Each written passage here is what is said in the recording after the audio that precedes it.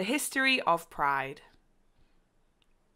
It's the time of the year that the LGBTQ+ community in Hull get ready for their Pride celebrations at the end of July. But we start celebrating before our official day, especially when the world gets together for June, otherwise known as Pride Month. But where does Pride Month and our Pride parades actually come from? The Pride Parade origin starts back in the 60s, a time where dressing non-conforming to your perceived gender was illegal. That means drag artists and trans people were discriminated against. Even those who police perceived as women could be arrested if they were wearing less than 3 pieces of what the police thought was feminine clothing.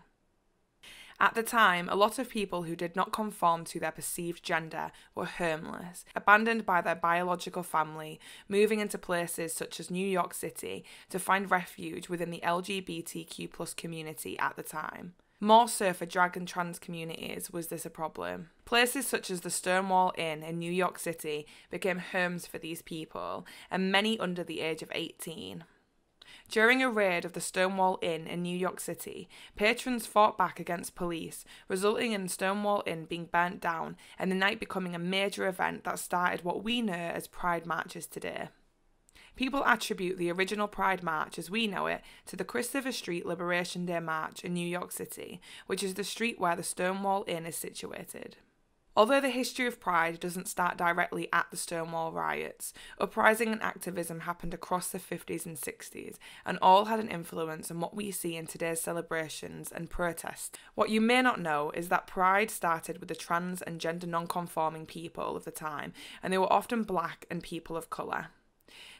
People like Marsha P. Johnson and Sylvia Rivera founded the Street Transvestite Action Revolutionaries, who organised protests and actions whilst providing shelter for trans people and LGBTQ+ homeless people.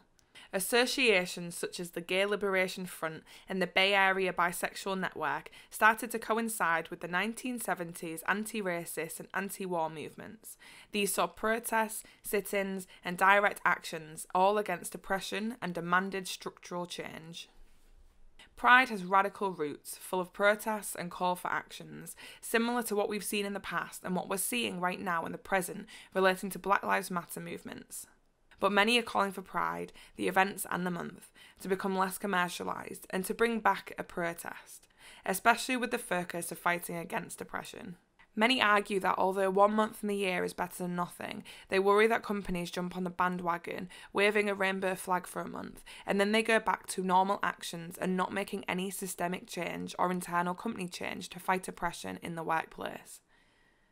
It is a conversation that will carry on, especially through this year, where we have seen action and a fight for Black lives, and we hope to see further action for oppressed people.